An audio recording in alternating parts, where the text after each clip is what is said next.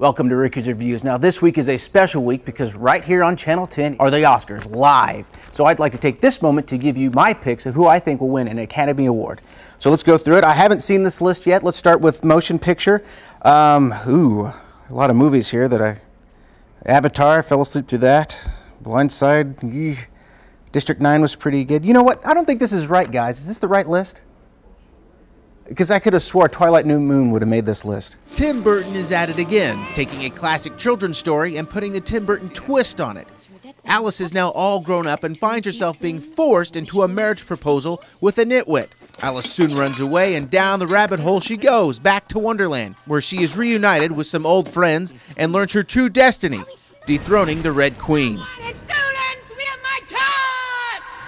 Chances are, if you disliked Charlie and the Chocolate Factory, you'll be disappointed here as well. Pretty colors, 3D effects, and talking animals could not save this film from poor storytelling. Now, Tim Burton does do a tremendous job visually, and 3D makes it even better. Well, it seems like Oscar snubbed Twilight New Moon.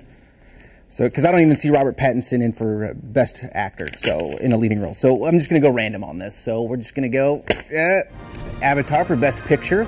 Performance by an actor, Jeff Bridges in Crazy Heart. Supporting actor, pass. Performance by an actress in a leading role, Sandra Bullock in The Blind Side. And let's go supporting actress. Okay, Monique and Precious. Remember, folks, this Sunday, live right here on Channel 10, you can watch the Oscars. I'll see you next week.